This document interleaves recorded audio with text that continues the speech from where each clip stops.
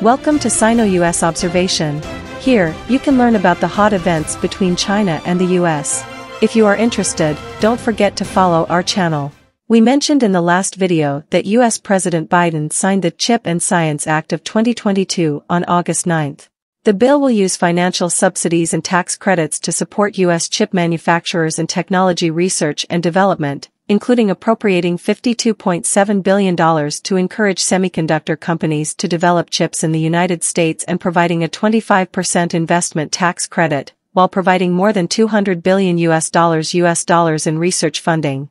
It is worth noting that the bill clearly states on the eligibility of subsidy funding recipients, prohibiting companies receiving funding from the bill from expanding certain key chip manufacturing in China and other countries of special concern for a period of up to 10 years. That means the bill would force chipmakers to choose between China and the United States. So does the chip bill push TSMC into the eye of the storm? At present, among the world's three major chip manufacturers, TSMC and Samsung have established chip manufacturing plants in mainland China, but only TSMC's factory in Nanjing produces 28nm and 16nm advanced process chips. TSMC also spent $2.8 billion to expand the Nanjing factory, 28nm capacity. At the same time, TSMC has a wholly owned subsidiary in the United States and is investing in a new 5nm advanced process chip manufacturing plant in the United States. TSMC is a global leader in chip manufacturing. On the one hand, TSMC occupies more than 50% of the global chip foundry market. On the other hand, TSMC is the first to mass-produce 7nm, 5nm and other advanced process chips, and is expected to mass-produce 2nm process chips in 2025. So from this perspective, the Chip and Science Act of 2022 may push TSMC to the center of the eye of the storm, and where TSMC goes will have a significant impact on itself and the global chip industry. The chip bill will affect TSMC's expansion plans in mainland China. The United States has always been TSMC's largest market. In 2021, TSMC's revenue from the U.S. market will reach 225.4 billion yuan, accounting for 64% of total revenue, an increase of 3 percentage points from 2020. Due to pressure from the United States, TSMC cannot provide chip foundry for Huawei, and the scale and proportion of TSMC's revenue from mainland China continues to decline. In 2021, TSMC's revenue from mainland China will decrease to 34.7 billion yuan, accounting for about 10%, a decrease of 7.5 percentage points from 2020, and mainland China has dropped to become TSMC's third largest market. If it accepts U.S. subsidies and tax incentives, affected by the China Exclusion Clause, TSMC may suspend or cancel its plan to expand its advanced manufacturing capacity in mainland China, and its plan to build new capacity may also be more cautious.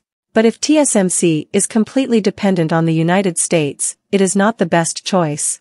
The cost of building new chip production lines in the United States is high, and manufacturing talent is scarce.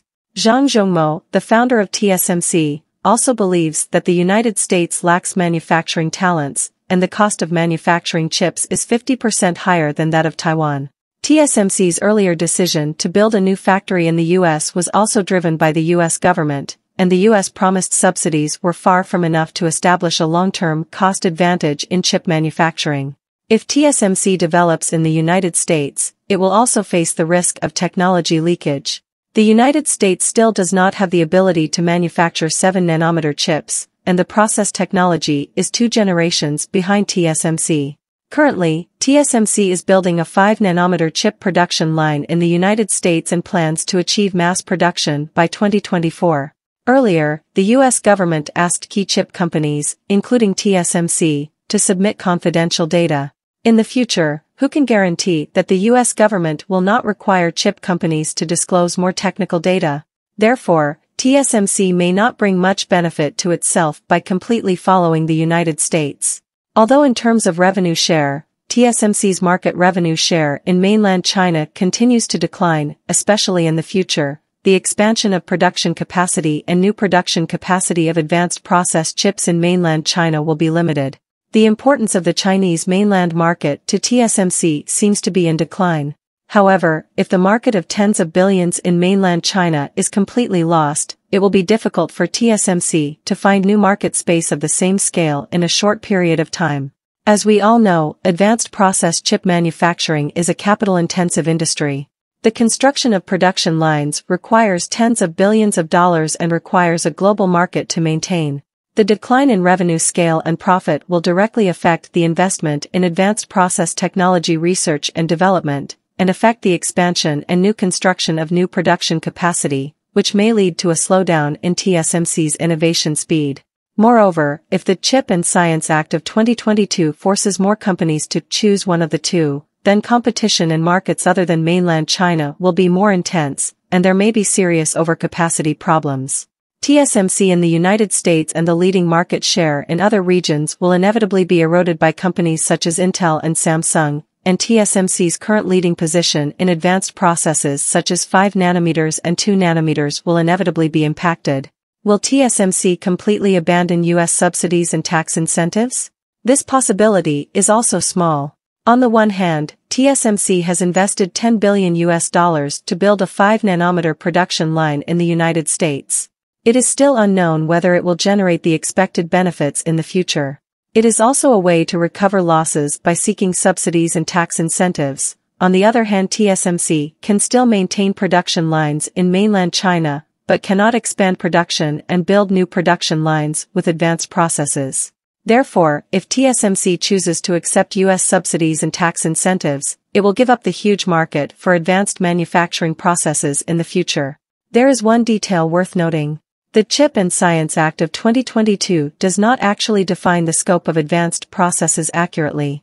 The focus of the United States is to prevent production lines of advanced processes from landing in mainland China, while production capacity investment in mature processes is not restricted. In addition, the definition and scope of advanced manufacturing process in the United States may be revised as the process technology improves and the external environment changes. This means that global chip foundry giants including TSMC can avoid triggering US regulatory conditions by deploying mature process production lines only in mainland China. However, in terms of competition in mature manufacturing processes, the competitiveness of local companies in mainland China should not be underestimated. These chip foundry giants may not have much competitive advantage. This is also the challenge that TSMC will face. In any case, the United States requires TSMC and others to build new advanced process production lines in the United States, and then introduces a bill to choose one, which may change the global supply chain of the chip industry, and will cause a certain blow to the head chip foundry companies. The most ruthless may be TSMC. What choice TSMC will make is undoubtedly worthy of attention.